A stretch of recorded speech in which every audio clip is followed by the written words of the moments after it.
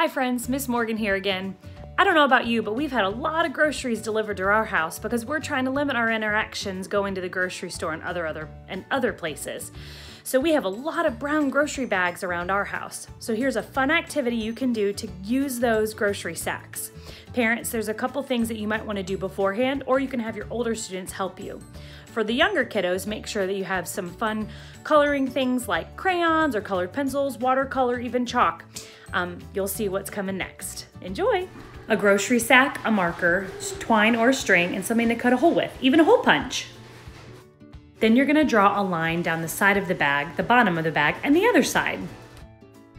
You'll then cut along the line, creating two halves. You can also have an older student do the cutting. Then cut a semicircle out of the top for the head. Now gently peel back the folds of the grocery sack.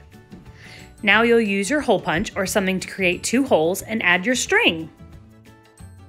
You can then have your student decorate it and voila, they have a cape. Have fun!